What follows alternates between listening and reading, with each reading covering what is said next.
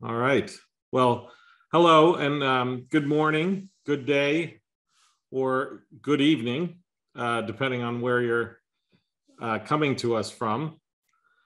I'm Derek Cabrera, and welcome to the second day of the 2022 International Systems Thinking Conference, an event that was organized by our graduate students in the Systems Thinking Modeling and Leadership Certificate program at Cornell Institute for Policy Affairs, which we call SIPA, in the Brooks School of Public Policy. And throughout the day, please be sure to live share things you like on social media using the hashtags Cornell Systems and Cornell SIPA.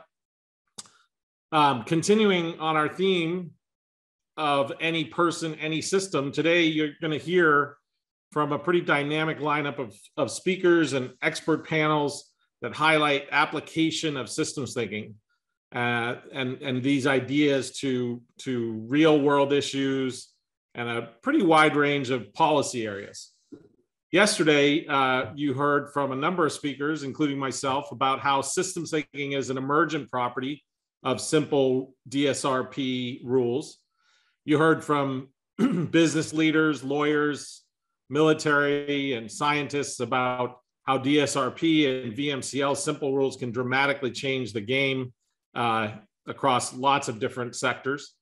And you got to see example after example of how it can be applied not only at an everyday level to everyday situations and systems and problems, but also at a deeper level to some of the most technical and complex, or what we sometimes call wicked problems.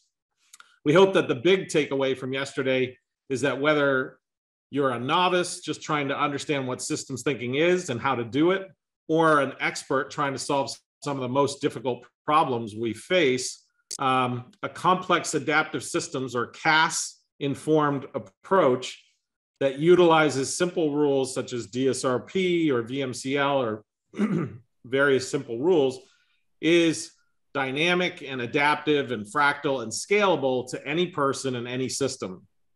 And this is a dramatically new way of thinking that I think the future will require. It will really require us to think this way in the future.